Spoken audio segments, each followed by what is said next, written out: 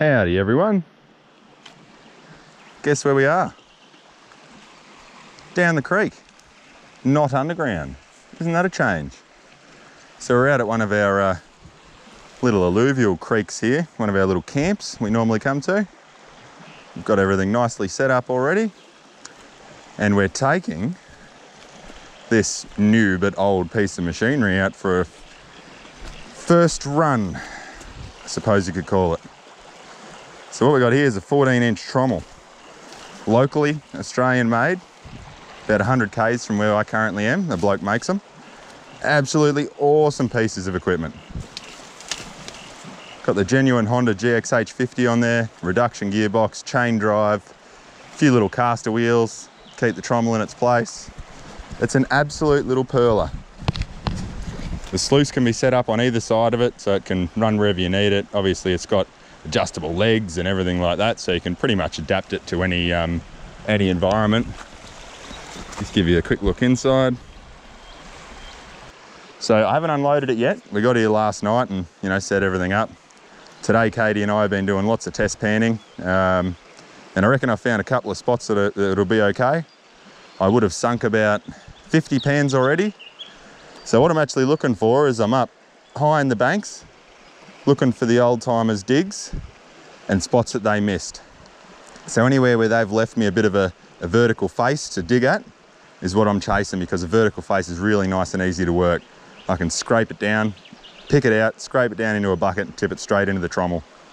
The trommel's got I think 20 or 30 metres of lay flat hose there and a Chinese hunk of junk pump while I get my good Honda fixed. So I can pretty much put it anywhere. So that's what we're chasing today. So far I haven't had a lot of luck. Right the way across all these digs, I've done about another 200 or 300 metres further upstream, but I have actually found a couple of interesting looking prospects further downstream. So I'm just going to grab my pan and the pelican pick and maybe a shovel, and I'll go and do a couple more pans and decide exactly where I'm going to put this big rig. I'm very excited to use it because, I mean, I haven't used this thing in over 10 years, so it's going to be great to have it going again. I'm also a lot fitter and stronger than I was back then.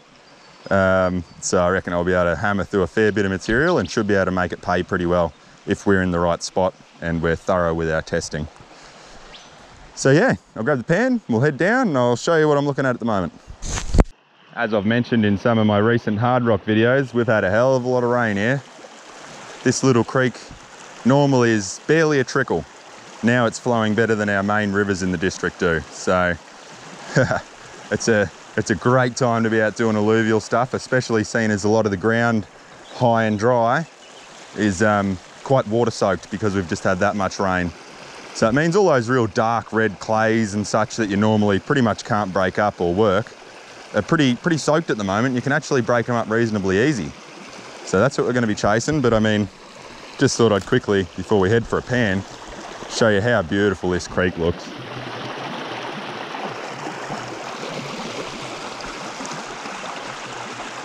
Awesome, just so awesome to be lucky enough to be out here doing this. High and dry from the creek, but that's okay, it doesn't bother us. Just got some nice coloured gravels and such in here, and they haven't really done a lot of digging on this side of the creek. I mean, they've worked, you can see they've worked the hell out of it. They might have done bloody 1,000 tonnes out of here, but they haven't taken it a long way in, and I can still see a lot of gravel right the way through the banks. Old Mr. Wombat there would give us a pretty good sample from deeper underground there. And try this one as well. It's a bit whiter in colour, the mud from that last sample that I just did.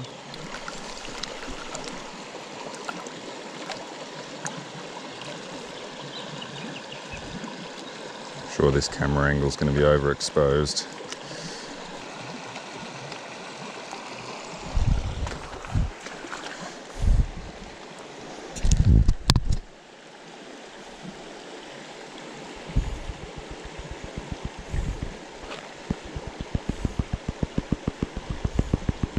Ooh, joking. We've just got 1, 2, 3, 4, 5 colours in that one. But have a look at this nice coarse reefy bit. Hopefully that's in frame, but he's pretty cool. Mr. Wombat's already done the hard work for us here. And although a lot of that looks a little bit sandy, I can still see a little bit of gravel and stuff in it. Oh yeah, we've got some nice decomposing rock in there. Some reds and greys. I like the look of that.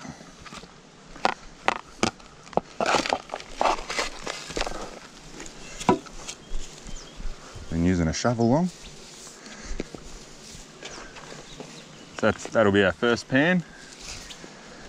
Our next pan, I reckon we'll grab from a little bit further down this way.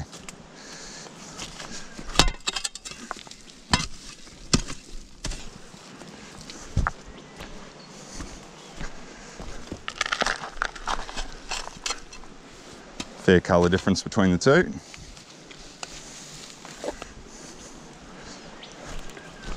Let's go have a try.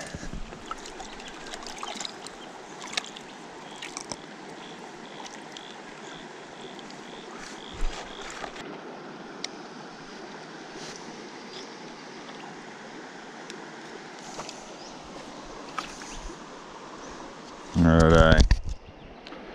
Here we go for the swish of the first pan.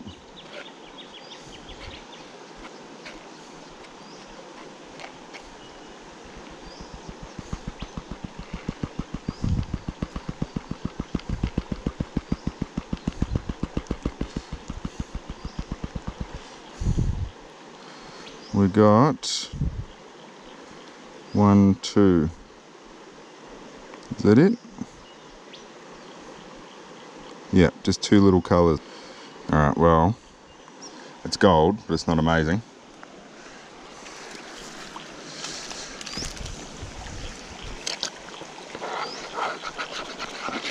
Add it to the collection anyway.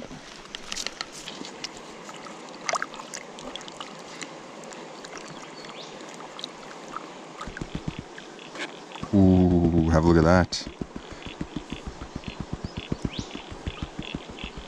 Geez, that's alright, guys.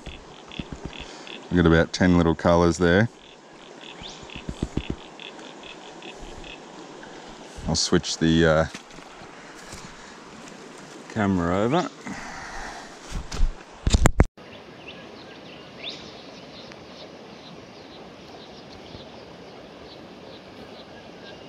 Not bad, my dudes. Righto, so the Master Chief here.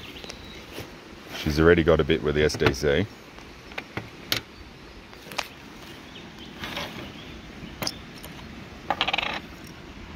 Hey. I was gonna say 0.25 quarter. Yeah, we'll call it a quartery. What a nice piece, honey. He's got character. Twisty. Twisty. Twisted. Well done. Isn't it? Proudly sponsored by Grappers. So as I was just filling up then, Katie's come over.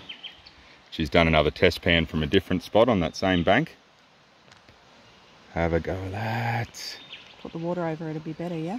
You're joking how good that is. Hang on, no, it's actually pretty good. Oh. Wow. Good job, honey. Okay, you just did another pan there for another 9 colours.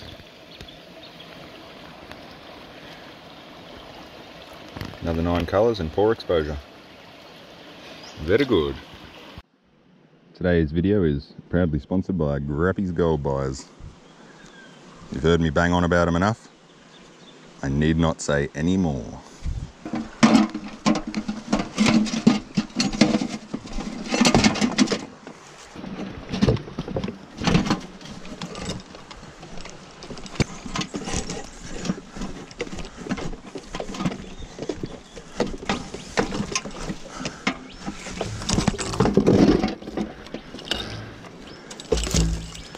One load.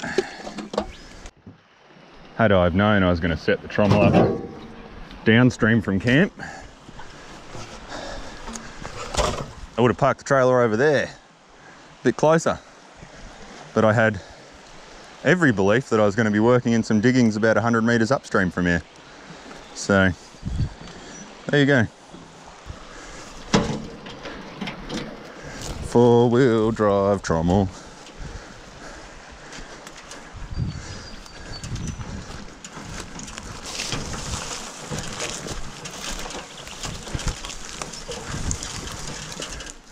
You're just taking a shit on the track, you dirty bastard.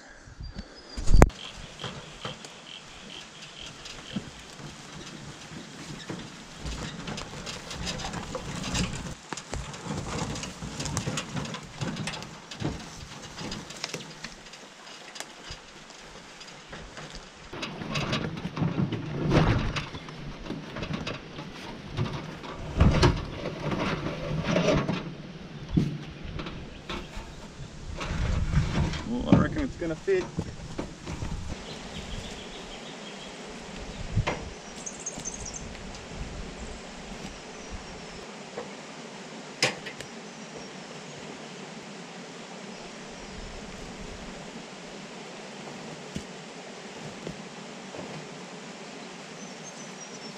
It's not gonna happen.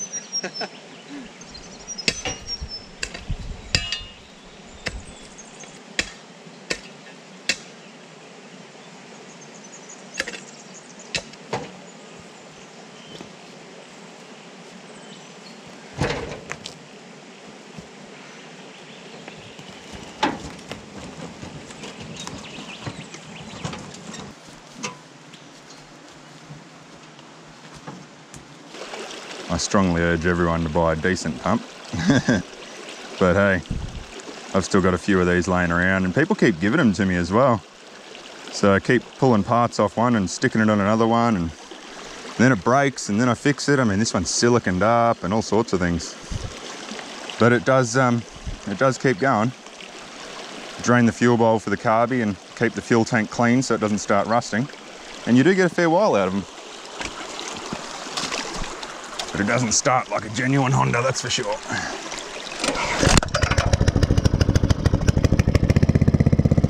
Maybe it does.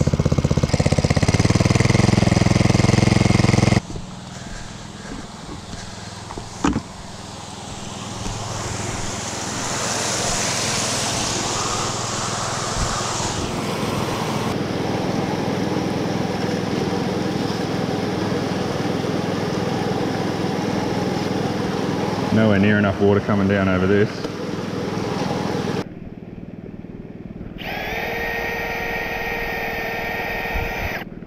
Two.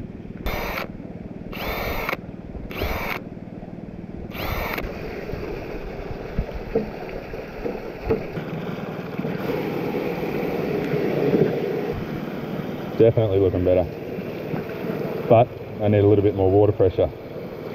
Well, it's nearly dark, we're finally ready to go.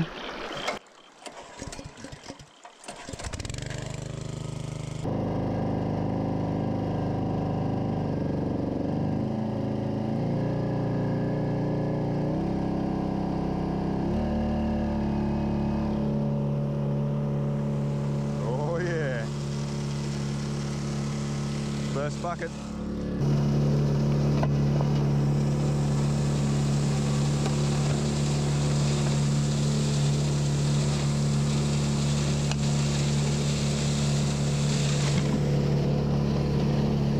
Slap it in there for the fun, eh? Look at it go!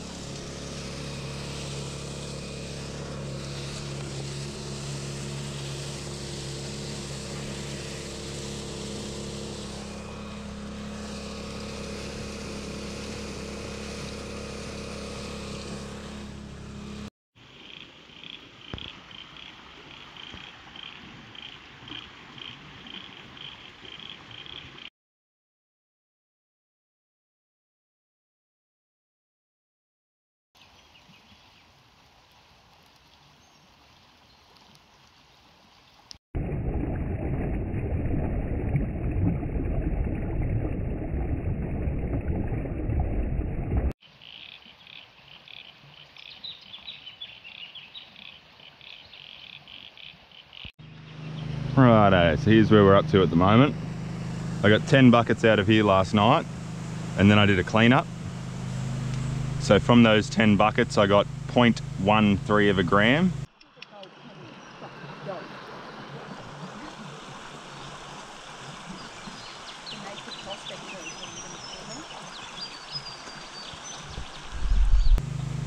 So per bucket it is 0.013 per gram, about $1.09 per bucket. So not too bad, but could be a lot better, of course. Starting to get into some nice clayey looking stuff down here. Got some really rusty looking crap up the top there, but the test pan I didn't seem to have much gold in it. It was better down deeper. So I mean, we've got an absolute bucket load of material here to work, so we'll just hammer out as many buckets as we can, I suppose. All right, let's fire up the big rig.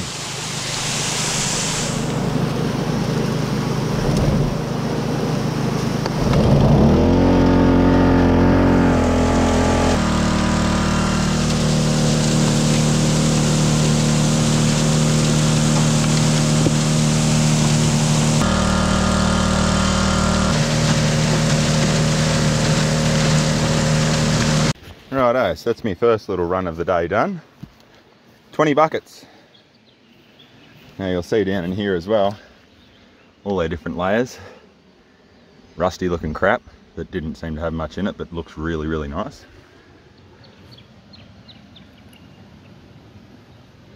We've got some sort of silty shit, and then larger boulders on the bottom, moving down to a few rusty pieces and decomposing clay and shale and that sort of stuff. So that down in there is looking real good. So, for those of you that are interested in the math, I started at 20 to 10, I went until 10 past 10, and I did 20 buckets. So yeah, took me 30 minutes to do 20 buckets. So that's 40 buckets an hour, which is actually pretty good, which means, so 0.52 grams an hour based on the first test run that I did is what I'm running if I'm getting around about that 40 buckets an hour mark. So pretty happy with that. Now I've pulled out the top little rubber stuff, and I did see a couple of little speckles of gold. So light's never our friend in this case, but yeah, I mean, you guys can see it. There's plenty of little pieces in there, so. And this one looks alright too. It's quite a nice little flake. That's the first chunky bit that I've got so far out of here. But yeah, heaps and heaps of little fine stuff. And of course, because I took this black stuff out of up there, a lot of it just would have washed down into the blue mat here.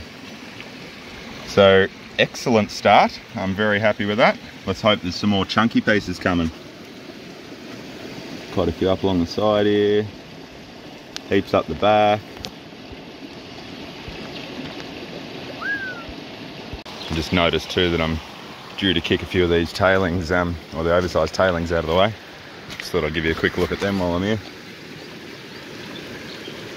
Been hosed down pretty well, but I mean, I can still see, I don't know. See, that's a little lump of clay. That's a little lump of clay. I mean, that hasn't been washed very well there. A lot of it's pretty good, but it could be better. So I'm going to try a couple of other things here. I'm going to tip the actual trommel a little bit like that. And that way I'll be able to have the spray bars facing a bit further downwards instead of towards the side, because shooting a lot of water and shit over the top as well. So maybe I just need to tip the whole thing that way a bit, so that the material will spend a bit more time in the bottom. So I'll try that, see whether that makes a difference. But I mean, yeah, for our second little run, it's looking pretty good so far. Really happy.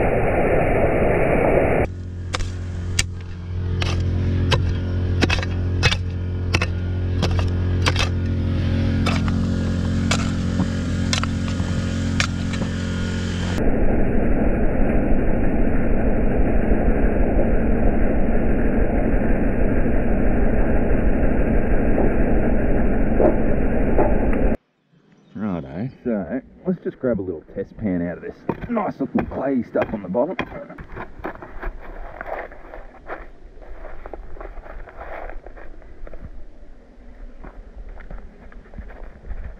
Go give that a run.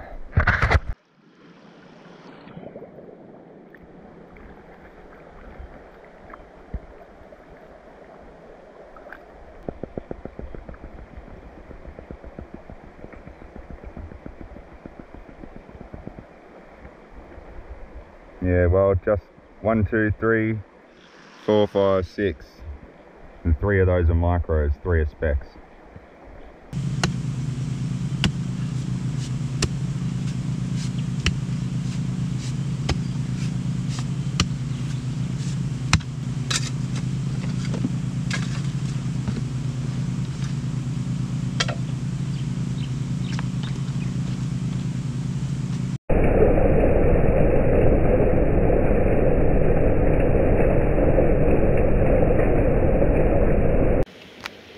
Well, this trip has come to a close. This is the hole that we ended up with. It ended up being 110 buckets. I'm hoping for a return of about 1.5 grams. I was hoping that at some point there we'd hit some better ground, but we just didn't quite seem to break into any. So, but that's all right. It's still got plenty of other spots along this straight that we can have a play with as well. So, no biggie. We just got absolutely hammered on with rain, so the hole's now full of water and the creek's flooding. Had to pull the pump out and just starting to pack everything up now. So, bummer. It was a really good storm. So yeah, I'll pan out the concentrates tonight while I'm sitting around the fire, and we'll see what we end up with. Pretty excited to find out.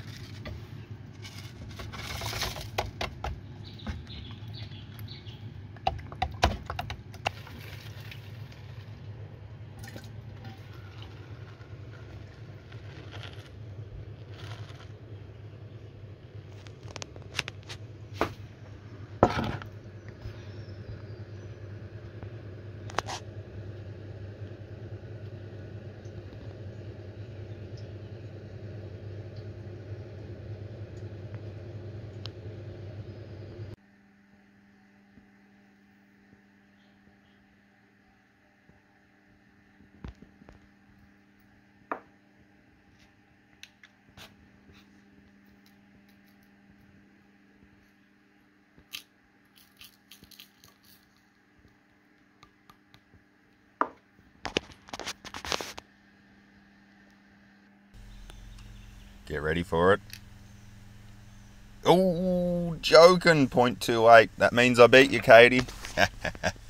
Yeah, well, that's not a bad result overall, is it? So 1.67 grams from 110 buckets. That gives us about $1.27 per bucket. So for a first run of getting the trommel back after a 10-year break, I think that's pretty good. I've made some serious changes to it now. So get ready for the next video because it's going to be even better. Stay tuned. Thanks for watching. Appreciate every one of you. Cheers.